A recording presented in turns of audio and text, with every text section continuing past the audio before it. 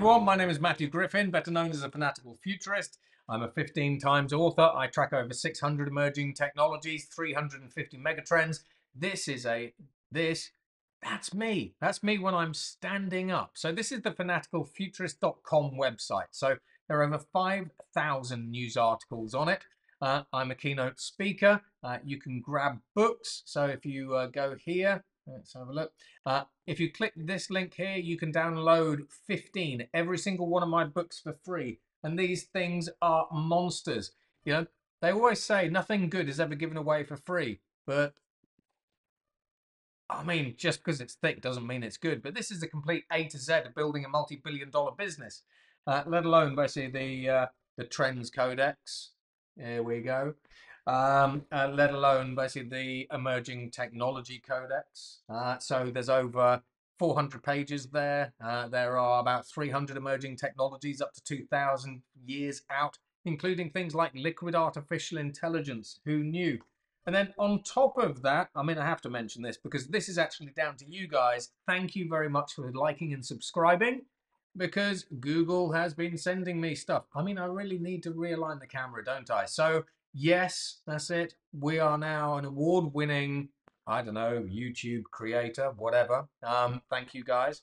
I'm now approaching 1 million subs, basically across the 311 Institute channel and the Fanatical Futurist channel. And let's stop my yammering and let's get on and go and explore the future.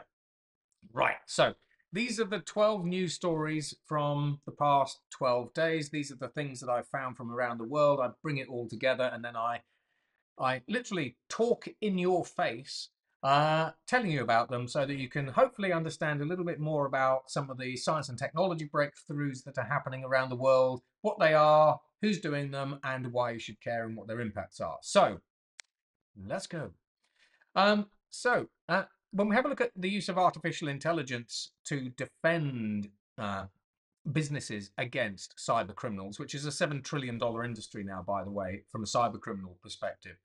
One of the interesting uses of artificial intelligence is to use artificial intelligence to do your own penetration testing. So by turning AI inward and trying to get it to find how you would be hacked and how it would hack you from the inside out, you can actually find vulnerabilities basically within your business, and then you can use AI as well as humans basically to go and patch those vulnerabilities before the criminals find you and get you. So this is called the cyber predator and prey model. It's brand new. No one else has seen it yet, other than people at Fortinet who I gave a keynote on it to. Check out the YouTube channel for that one. Elon Musk, you can't get away from him, even if you might be trying. So Elon Musk basically wants to give Mars its own version of Starlink. So it's no secret that Elon Musk wants to use SpaceX to colonize Mars with the Mars Heavy launch lift vehicle that he's been experimenting with and blowing up quite nicely in, what is it, rapid disassembly moments. So Elon Musk basically wants to give Mars its own version of Starlink. That's nice for him. In China, basically, we've developed a brand new hypersonic rocket engine. It's kind of like a single-stage rocket engine, but it has no moving parts. So one of the biggest problems that we see with traditional jet engines is they've got lots of moving parts and they have to act in harmony. And if one of them goes wrong, goes awry, gets loose, nasty things happen. So we now have a new kind of hypersonic propulsion system. Something that Elon Musk basically might not like. That's it, especially if he's going true anti-woke. That's it. Hello, Elon. Anthropic have hired a welfare officer. There's no special news in that, but they've hired a welfare officer for their artificial intelligence, because Anthropic really isn't too sure whether or not their artificial intelligences will become sentient. However, if they do become sentient, then the Anthropic CEO says they really need a way to understand the inner workings, the mind of these sentient artificial intelligences, and make sure that they feel okay. So how weird is that as a story? Go and click on that one and, I don't know. Go and tell people down the pub, basically, that Anthropic has hired an AI welfare officer for sentient AIs. Nuts. So as Elon Musk basically now possibly looks to head towards the White House with his buddy Donald, he's floated the idea of using cryptocurrency to pay off the US national debt. Now, on the one hand, that's interesting, but the US national debt is at all-time record highs. It's at $35 trillion. And while he thinks he might be able to get $2 trillion worth of government efficiencies through his Doge initiative, I mean, you need a lot of cryptocurrency to start paying off the US debt. Unless, of course, you have an artificial intelligence that can pump up a variety of different cryptocurrencies, as we saw with the Gotius Maximus psychotic artificial intelligence bot. Check that one out. So just literally search GOAT AI meme coin on the Fanatical Futurist website. You'll see exactly what I'm talking about. It is the most bonkers story you have ever heard. If we get artificial intelligence to actually pump up the value of meme coins and cryptocurrencies, who knows? Maybe you could pay off an incy-wincy little bit of American debt. Anyway, keeping on the Mars theme, even though we have not colonized Mars, the only thing that's landed on Mars basically are helicopters and rovers and all that kind of stuff. There are people thinking about creating blockchain networks basically on Mars. And if you want to create a blockchain network on Mars, then you need a neuromorphic computing platform because you can distribute everything to the edge. It takes 44 minutes for a signal to reach Earth from Mars, which in traditional block term computing terms just wouldn't hack it. So let's go full neuromorphic. We've got an organization in Europe that is now starting to test its first experimental single stage to orbit aircraft.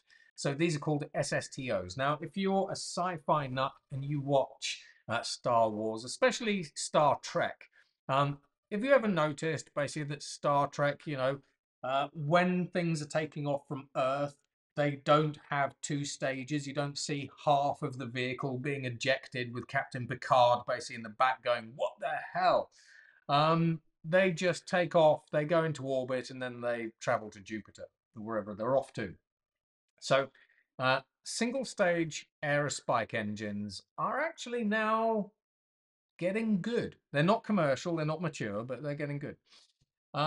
Now, we've seen China. So Chinese companies have been banned by the American government from buying NVIDIA GPUs and everything else. They've been scavenging GPUs from all over the place, like game machines and healthcare systems and everything else, which is slightly freaky, but I kind of get the point. For the first time ever, we've seen a group of researchers train a generative artificial intelligence model across distributed data centers and compute resources. Normally, we have a huge data center. We train all these AI models in there. But China has unlocked a major advance. And then again, Chinese companies have also cut inferencing costs. So these are companies basically like, I forget the name. Let's go and have a little quick look. These are companies basically like .ai. Who is the .ai one? Where is he? Where is he?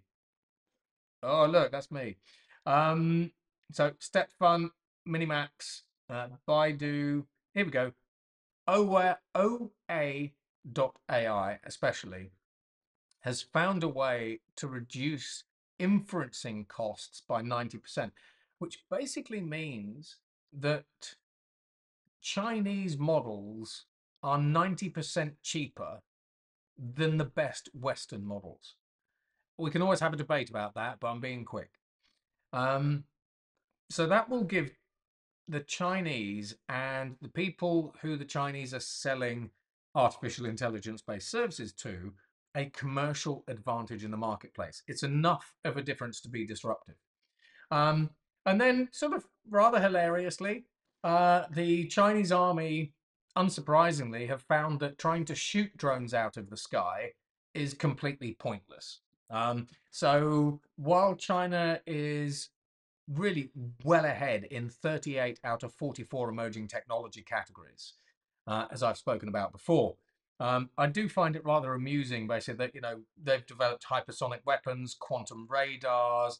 They've got infinitely firing laser systems, and what we call sort of direct energy weapons.